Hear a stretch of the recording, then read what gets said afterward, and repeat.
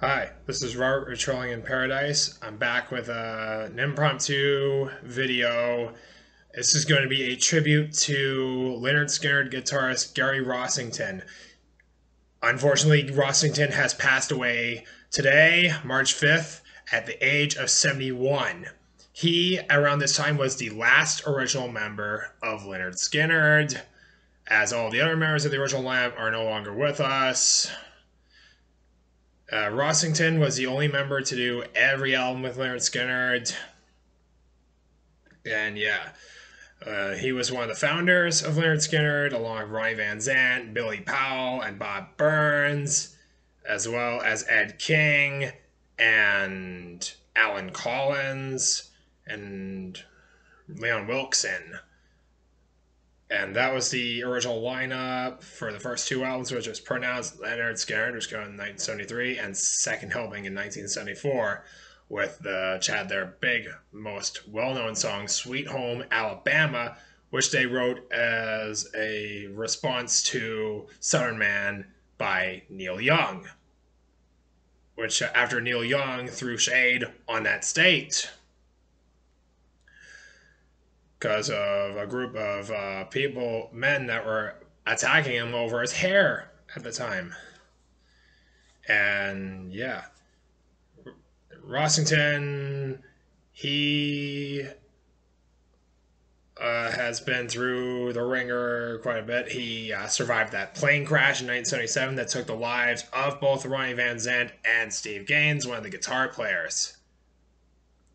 And Rossington, along with Alan Collins, Artemis Powell, who was the second drummer, and Leon Wilkeson, they survived the crash, thankfully, that unfortunately took the lives of Ronnie Van Zant and Alan Collins a few days after Street Survivors, which came out in 1977. And their debut album, Pronounced Lynyrd Skynyrd, had its 50th anniversary. I think it's this summer, I believe, is when the official anniversary is, which has some of their most well-known songs like Tuesday's Gone, Give Me 3 Steps, Simple Man, I love Simple Man, and also Freebird, an amazing song. And yeah, I even got to see Lynyrd Skynyrd twice with Johnny Van Zant on vocals. I saw them twice. First time was in Victoria at San Woods Memorial Center in 2015. And the second time I saw them was in 2019 in Abbotsford with Rennie Bachman opening. That was an amazing show. On the last of the Street Survivors tour, the last tour to have Gary Rossington before his passing, unfortunately. And I knew it was going to be the last time I would see them. And there's a horrible, sad reason for this now. Sadly, we've now lost the last original member of the band, Gary Rossington. Rossington also had some health issues in recent years. He had some heart problems. He had heart surgery in 2021. He had to have some stents put in, and yeah, he had not been healthy in more recent years.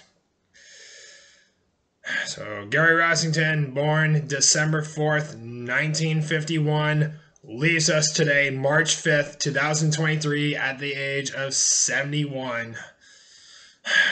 Gone too soon, man. No one gone too soon. So rest in peace, Gary Rossington. You will be missed.